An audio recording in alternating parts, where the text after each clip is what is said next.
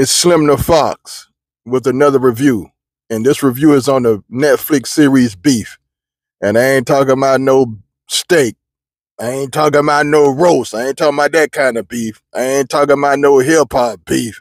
I'm talking about that regular old, it can turn crazy beef. Anyway, Beef starts with Danny and Amy almost having a little fender bender in the parking lot.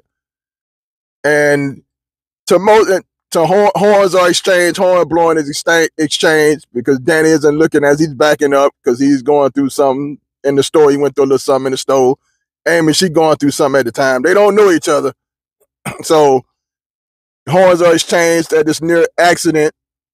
And just like it can happen to anybody, you know what I mean? And we've seen it intensify happens. So anyway, Amy drives off. Danny, who's, like I said, having a bad day as well, he goes after her in his truck. He doesn't catch her, but, you know, she sticks her middle finger out or, you know what I mean, and ride off.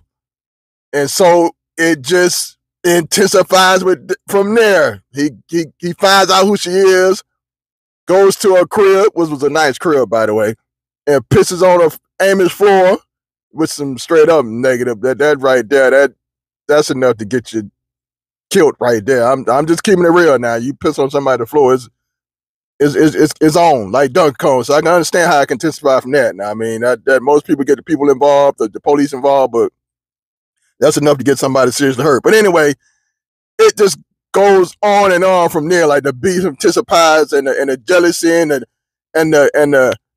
get back and the revenge just gets crazier from there, which starts involving people within their circle, like Amy's, you know, laid back husband. He gets involved in it. Danny's brother Paul, he gets in the middle of it. Danny's cousin, shady cousin, he gets in the middle of it. Art collector, dealer, she gets in the middle of it. Everybody gets intertwined in these two back and forth. And in most cases with some disastrous, fatal results.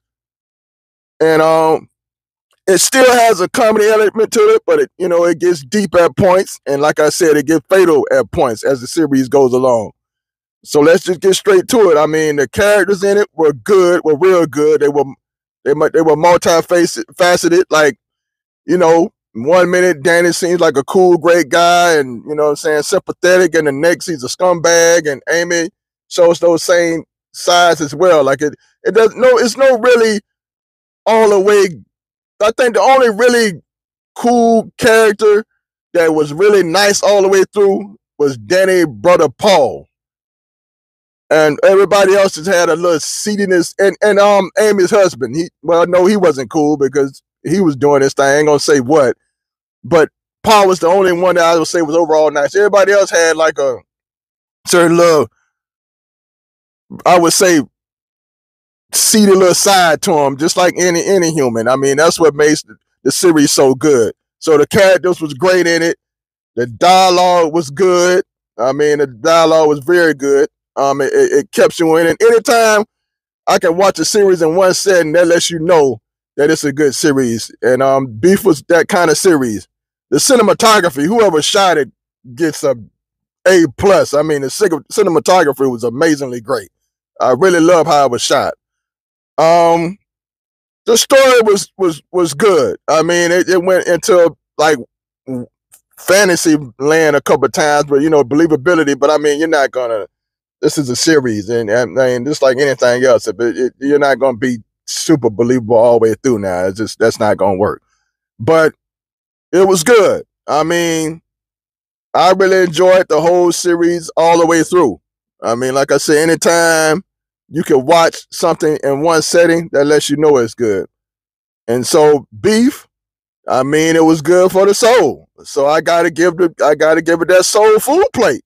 It was good for the soul. I give Beef 4.3 soul food plates out of 5. If you got Netflix, check it out. It's your boy Slim the Fox signing out. Peace.